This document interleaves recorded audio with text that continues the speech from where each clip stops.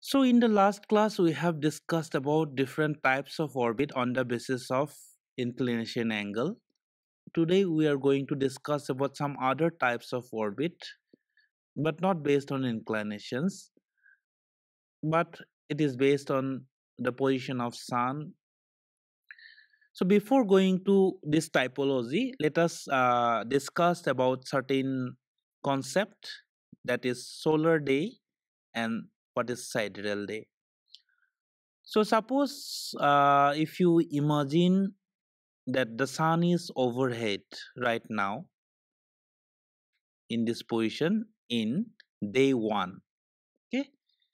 Now the earth will take a complete rotation, okay, in its axis, and you will reach in this position because you are also rotating with the earth.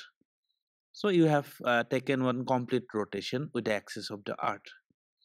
Now as the earth rotates, it also moves from this position to this position. This is, you can say, day 2. Now in this position the sun was overhead, but in this position the sun will not be overhead, as you have changed, or the earth's position has been changed as compared to the sun's position. So the earth need to rotate some extra angle so that your position will be here, then only the sun's rays will be overhead here, is not it? So human have invented the watch and the time in such a way, they have framed this duration in such a way that when the sun is overhead in this position,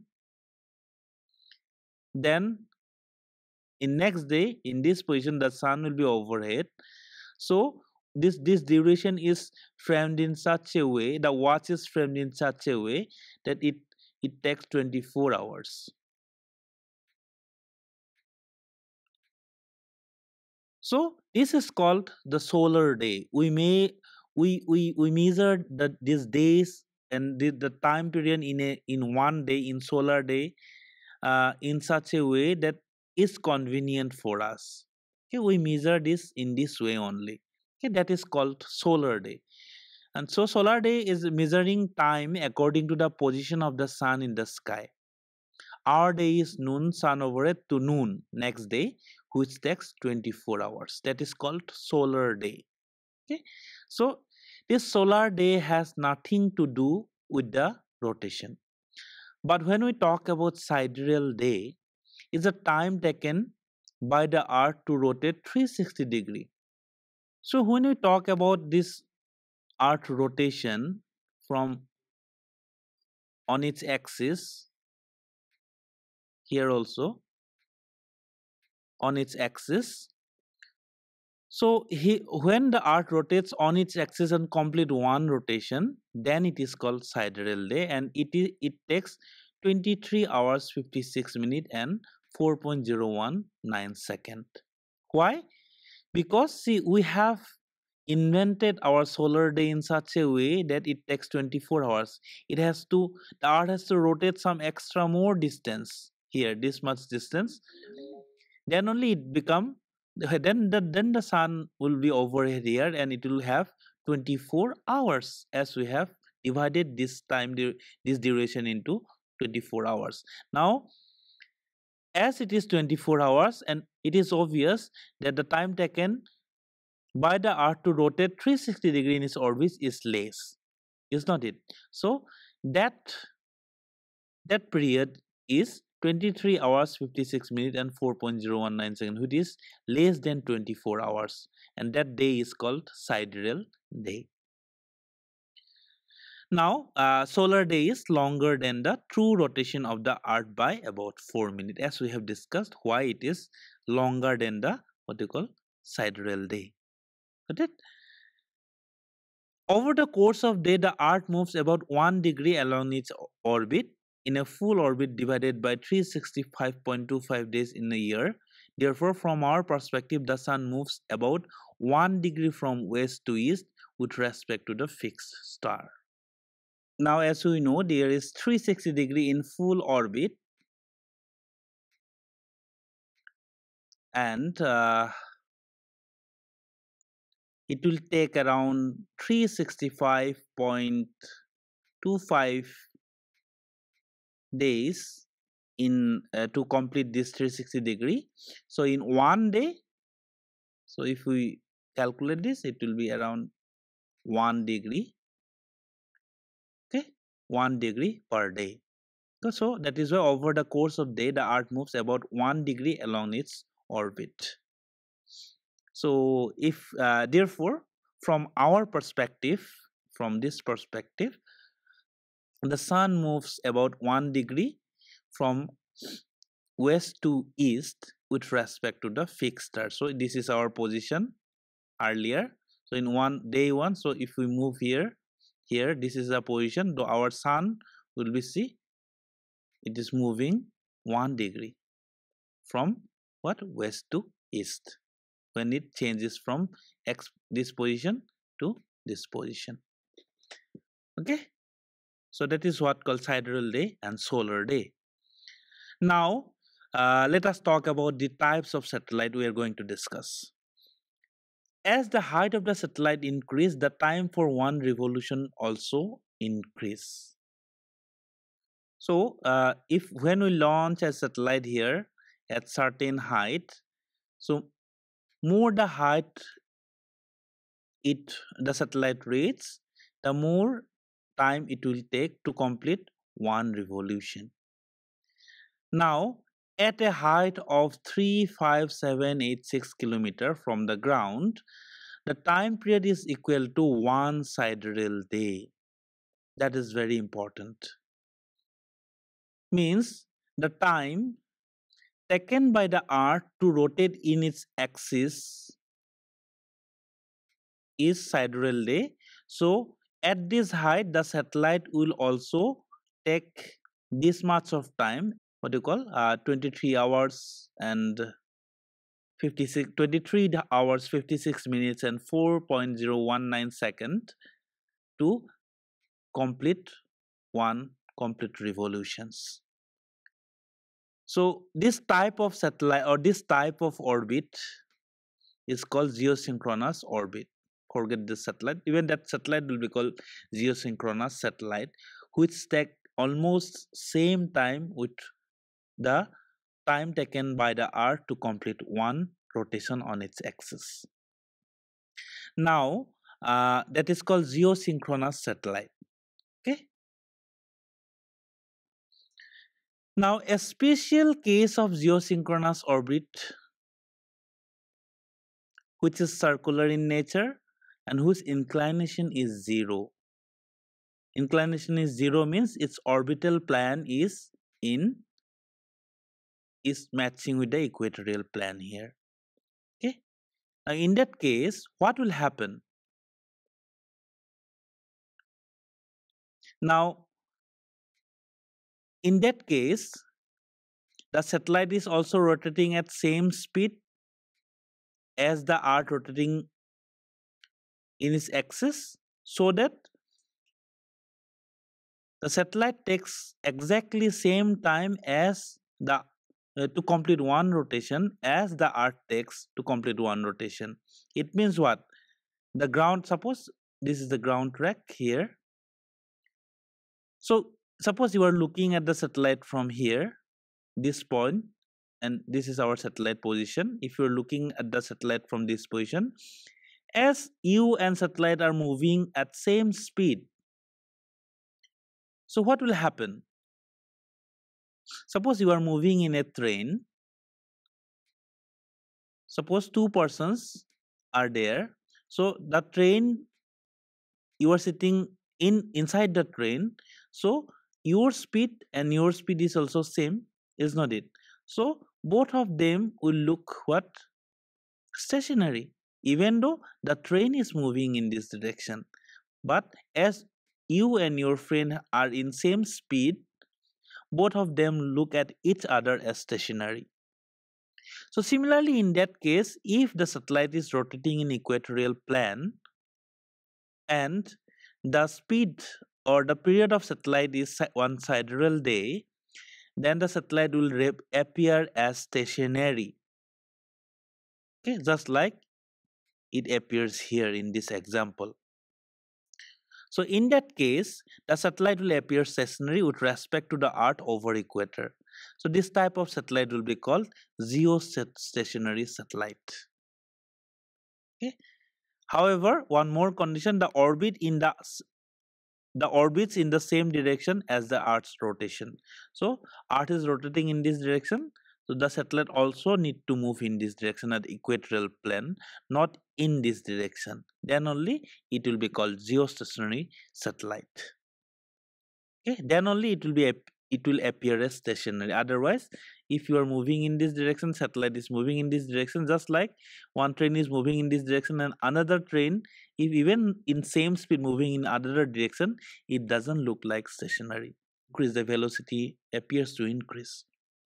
So communicating satellites are some of the examples of geostationary satellite. Now next type of orbit is sun-synchronous orbit. Now, before going to sun-synchronous orbit, let us discuss a little bit about polar orbit. So, polar orbit usually travel from past from north to south. Satellites in a polar orbit do not have to pass the north and south pole precisely, as we have discussed earlier. So, even a deviation within 20 to 30 degrees is still classed as a polar orbit. Polar orbits are a type of low Earth orbit as they are at low altitudes between 200 to 1000 kilometer. Okay.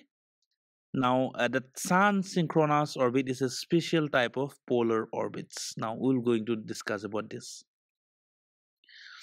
Now, what is the problem with non-sun synchronous orbit? Suppose we have any. Now, the Sun, Earth line and orbital plane goes on changing as the Earth move around. So suppose this is the Sun and this is our Earth. Okay. Now sunlights are straight here. Now this is the Sun Earth line and suppose this is orbital plane polar. Okay. Now Sun is moving. Now the Earth is moving from this location to this location now.